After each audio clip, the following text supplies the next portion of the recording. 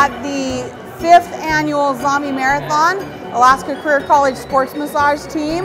I think we've got 9 or 10 massage therapists here this go around, with both our day and evening classes participating. The students have all had sports massage training. The only accredited school in Anchorage, or Alaska actually, so I definitely feel like we have an advantage over that. My name is Josephine and I'm a student at Alaska Career College. And now they get to try it in the real world setting, working with zombies. Not so much of a real world situation, but they all have the same muscles, right?